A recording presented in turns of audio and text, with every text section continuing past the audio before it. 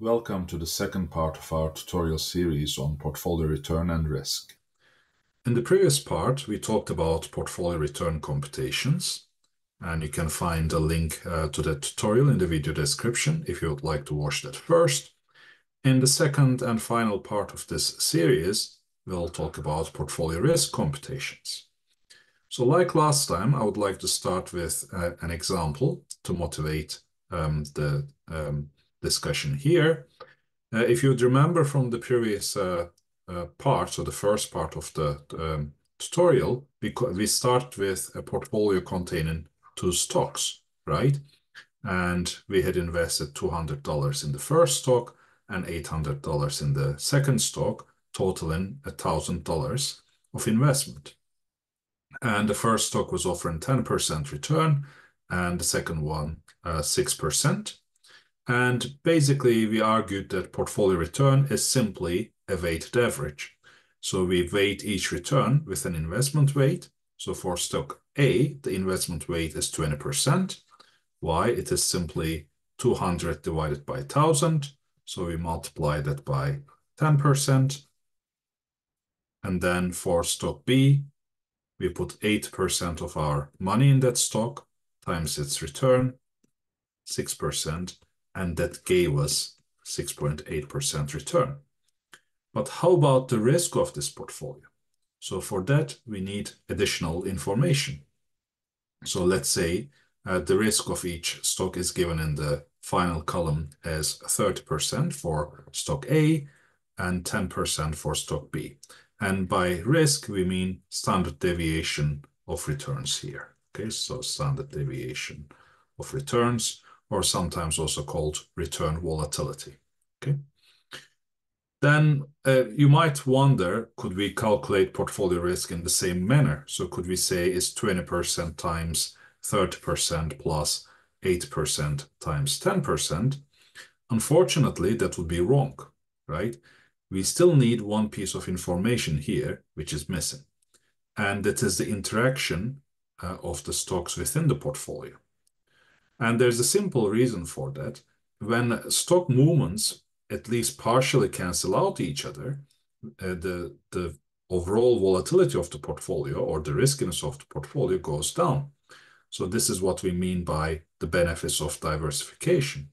And to capture that, we either need to know the covariance between the two returns of these two stocks or the correlation coefficient.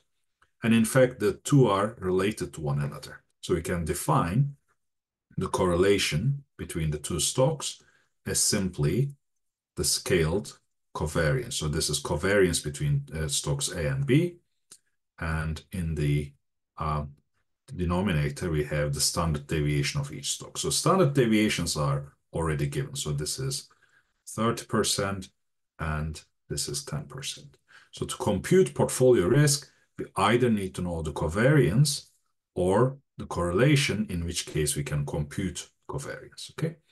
So let's assume for this particular example, the correlation coefficient between the two stocks is minus 0.44. So there's some negative correlation. I've picked this number on purpose to get some nice figures, okay?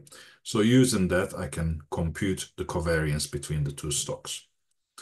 Now, how am I going to compute portfolio risk? So the structure is going to be a bit different than portfolio return, and I'll show you the general formula later on, but essentially what you need to do is to start with the weight of the first stock, square that, times the variance of returns for the first stock. So this is standard deviation of return, so we need to square that as well, okay? So this is stock A. So the first term is for stock A. Then moving to stock B, we do the same. So we take the weight, which is 8%,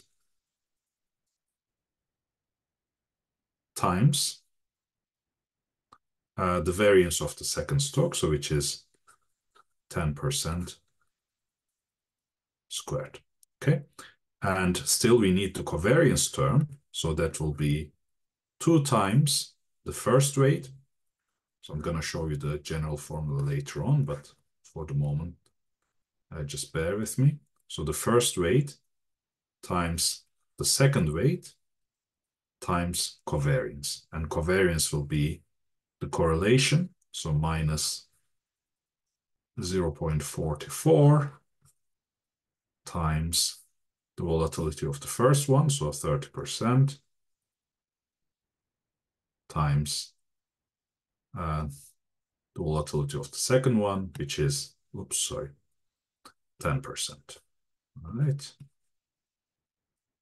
So this will give me the variance of portfolio returns. Okay, so I can denote this the variance of portfolio returns. And if I take the square root of that, that gives me portfolio risk. Now, this is going to be 30% squared is basically 0.09. And this is going to be 0.01. Okay. And this whole thing, the covariance, is going to be minus 0.0132. So on our website, we have actually a very handy portfolio risk calculator, where if you put these numbers in, it will give you the portfolio risk, right? So you can use that to check your calculations. So in this case, what you need to enter is the weight for the first asset, right? 20%. Weight for the second asset, 8%. So if we go back, so these are 20% weight, 8% weight, and then the variance of returns for the first asset. So this is basically this over here. Then the variance of the second one, which is this one. And finally, the covariance term, okay, which is the one over here. So you can also use the same calculator for a 3-asset portfolio. So you can find the link to this calculator in the video description if you'd like to check it out. And once I put all the figures in, I can see that this is going to be the portfolio variance. And if I take the square root, the standard deviation or portfolio risk is 0.076 or 7.6%.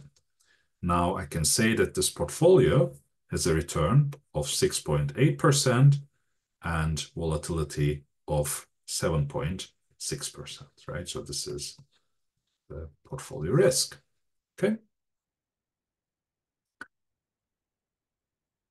Now let me also show you the general portfolio risk formula. So this was the portfolio return formula, okay? It's the weighted average of the individual returns. And this is my portfolio variance formula. And again, if I take the square root, I get a portfolio standard deviation or portfolio risk. So as you can see, this looks a bit more complicated because we have the covariance terms. So there's a double sum here, there are the investment weights and so on. So I would like to show you two special cases. The first one is a portfolio with 2 assets. Okay, so I'm going to spell out the formula for 2 assets, then for 3 assets, and so on. Okay. Once you get the idea, actually the rest follows for any number of assets. So for 2 assets, I've got 3 terms.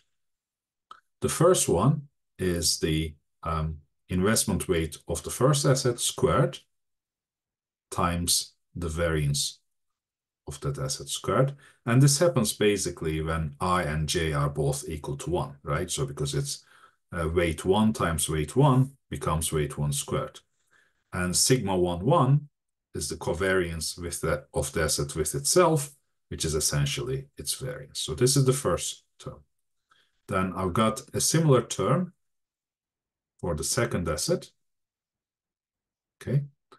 And a third term for the covariance, okay? Sigma 1, sorry, omega 1, omega 2, covariance 1, 2. You might wonder why there are 2 of these, because there are 2 cases where this can appear. So you might have, for example, omega 1, omega 2, sigma 1, 2, and then later on omega 2, omega 1, sigma 2, 1. But sigma 1, 2 is the same as sigma 2, 1. So these two terms are actually identical. That's why we have two of them in the calculation. And this is exactly what we use in our example over here. So this is the first term, second one, and the final third term that captures the covariances. Okay. The first one, the second one, and the third term. How about three assets? All we need to do is to add some additional terms. Okay. So these won't change. Because I have a third asset, I need to have a third variance term.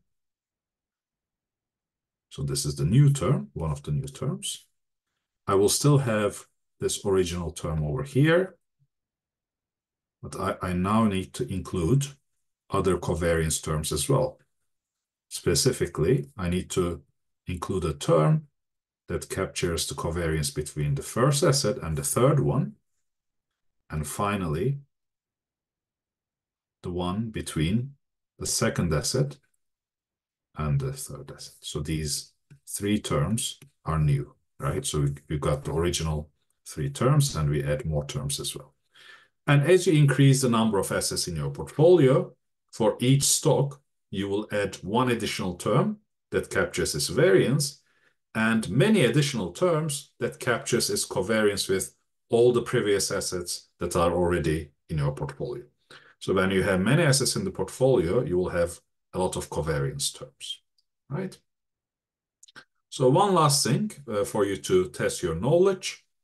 So here's an example for you where we have three stocks in the portfolio, and you can use now the formula that is shown below here, okay, to compute portfolio risk for this formula. And this for particular example, the third stock isn't correlated with the previous two stocks. So we have actually exactly the same stocks as before.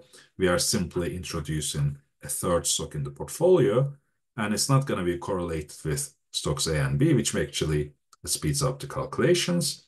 So you can find the solution to this exercise on our website. Again, the link is here, but we'll put it in the video description as well. And also you can double check your answers with our portfolio risk calculator. Okay, so this is all I wanted to cover in this tutorial on portfolio risk. I hope you found it useful and see you in the next video. Bye for now.